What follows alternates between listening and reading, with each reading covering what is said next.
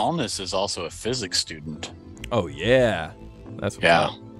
He's fun to watch. Yeah. I remember his last match. It was because I was actually working along with it, and he smoked me. Oh man. Okay. Well, let's see what happens here. So we're gonna see this CAD battle. Let me flip over to full screen here, and we're gonna show this 2D print to 5LAX and to ALNIS, and this is gonna go. As soon as I show this print, you guys are live. So here we go in 3, 2, 1, go. What is the mass of this part in XXX grams? Tolerance is plus or minus 1 gram, and this is MMGS and plain carbon steel. This part is called horn bracket. Both of our runners are already at it, so here we go. Let's flip over. Let's take a look at how they do it. Looks like on both screens we can see our runners selecting a plane and beginning a sketch, and now we get to see kind of the difference between the two CAD packages and also the difference between the two styles of creating CAD. The approach is, yeah, that's probably one of my favorite parts, is just, you know, comparing how I would attack it versus how they're attacking it, because it's a great place to learn. Yeah, we see that both of our runners look like they're going to go with the modeling half approach, you know, and then using some kind of mirror, maybe at the sketch level, maybe at the feature level. And then we see that our runners look like they're both ignoring your advice, or maybe taking your advice and choosing to include those fillets in the actual original sketch. I think this is one place where I would do that. Okay. So it's Todd approved. And we see the runner on the right, ALNIS, using onshape, already has some 3D geometry created.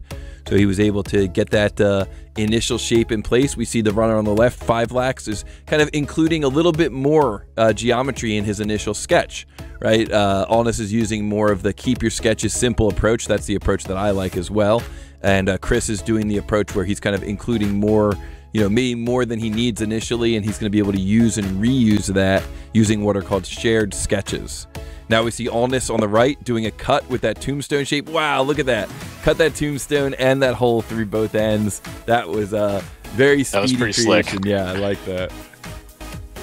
That was the one thing I noticed. He has some sneaky tricks. Yeah, for sure. He really knows his way through this software, through the Onshape software, and knows a lot of little tricks to just make it, you know, fly through.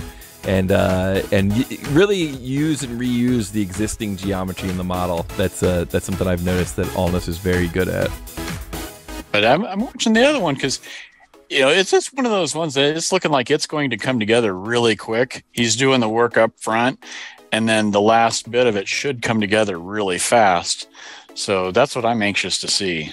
Yes, 5LAX is an absolute wizard at using and reusing sketch geometry, selecting sketch contours, and things like that. So completely agree with your assessment.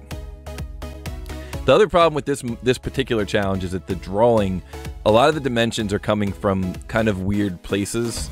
Not totally weird, but just like, is it coming from the inside or the outside of that main bar? And so I think that's, I'm really enjoying watching the competitors kind of figure out their way through that. Wow, look how quick he was able to just take that face and then reuse that to change the depth. Speaking of ALNIS, that extension of that, it was almost like a moved face in SolidWorks. I don't know what he used there in Onshape to accomplish that so quickly, but wow, he really blasted through that model. Oh, look at this. He's got some, oh, that's nice. A real quick access to that mass properties. That was quick. Yeah. That was really, yeah. I noticed he's got like all three of the potential. It's almost like starting a template and having that stuff pre-cooked, but he's just got it. Nice. Yeah, that's really clever. So the answer that ALNIS came in with there is, let's see here, 815.745. That is incorrect. That is incorrect. So ALNIS is going to need to take a look at his model and try to figure out what exactly was off.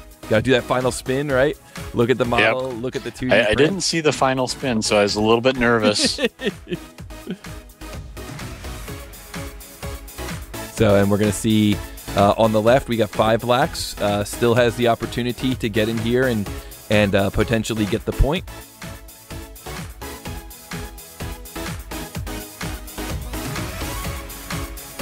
And we see ALNIS trying to double check all his dimensions. I'm sure he's looking at that 2D print. Our competitors have grabbed a screen capture of this 2D print initially. That's what happens at the very beginning. They both have a technique for grabbing a screen capture. ALNIS has a chance here to get one more wrong answer, and 5lax is going through and creating the geometry that he needs to get the the mass created here.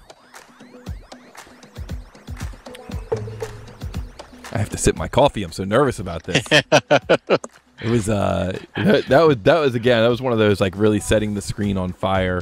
Yeah. For ALNIS coming through with that all that geometry, and everything's falling into place on the other one. Yes. On 5lax. I mean, that's what you were kind of predicting, was that he was going to be able to use and reuse that geometry, in a pretty efficient way. So we see that 5lax decided to model basically just half the model all around, and was then able to go in and do what's called a mirror. I guess a mirror all he used at the end there, essentially. Yep.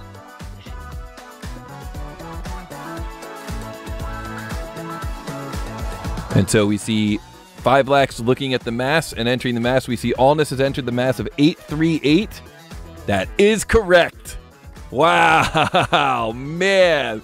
ALNIS. And 5lax was just off. Speed demon, yeah. And ALNIS coming in right behind him, 847. So looks like maybe there was something off on that.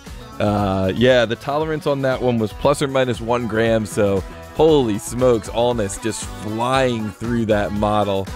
All right, cool. Well, GG, guys. Put GG in the chat. So close to both of our runners. That gives ALNIS 1 point, but the match is not over.